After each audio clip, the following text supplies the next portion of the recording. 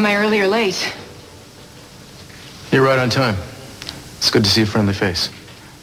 Speaking of faces, you're a bona fide celebrity today.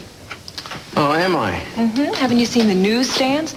Every paper in town is featuring your reappearance on the witness stand as their lead story. Mm-hmm. Every paper in town, especially the Santa Barbara Conscience, I noticed. Oh, so you did read the morning edition. Well, it's sort of hard to miss, what with that sketch of my mug plastered across the front page. I had nothing to do with that. Uh-huh. I don't make those decisions. Yeah, and I'm sure you didn't dream of using your influence just a little, right? Nope.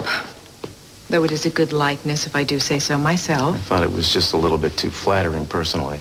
Well, so I took the liberty and I left out that cute little cleft on your chin just to see what it was like. It's creative license is what that's called. Lady, this cute, as you put it, little cleft on my chin is what gives my face character, and I'd appreciate it if you'd leave it there next time you draw me. Oh, don't mess around with perfection, huh? Well, no, I didn't say that. You did. Well, Mr. Castillo, I'm surprised to see you here so early.